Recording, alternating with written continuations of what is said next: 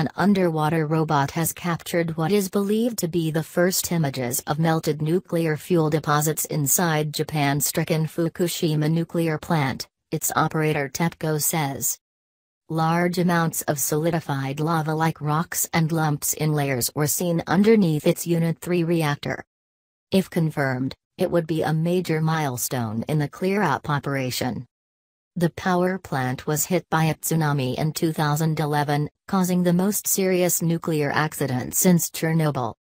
More than 200,000 people were forced to leave their homes because of nuclear contamination concerns when 3 reactors failed at the plant after it was flooded.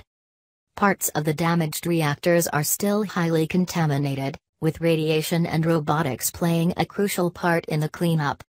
Little sunfish robot heads to Fukushima. Bosses go on trial over Fukushima disaster. Japan government liable for Fukushima.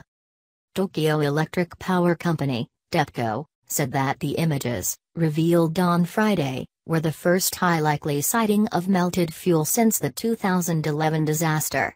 There is a high possibility that the solidified objects are mixtures of melted metal and fuel that fell from the vessel, a spokesman said.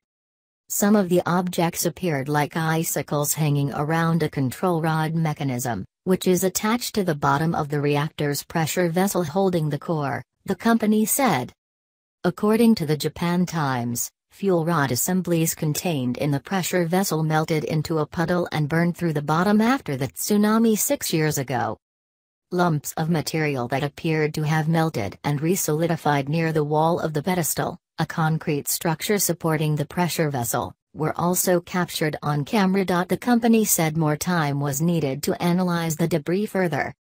The deposits were found underneath the core inside the primary containment vessel of Fukushima's Unit 3 reactor. Locating the fuel debris in each of the damaged reactors is an important part of the decommissioning process, which is expected to take decades. The recent findings followed a 3-day investigation using a small, remote-controlled underwater robot nicknamed Little Sunfish. More than 18,500 people were killed or went missing when an earthquake triggered the massive tsunami that led to the Fukushima meltdown in 2011. No one died directly in the Fukushima disaster. However, 3 former Tepco executives are currently on trial on charges of negligence resulting in death and injury of more than 40 patients evacuated from a hospital near the plant.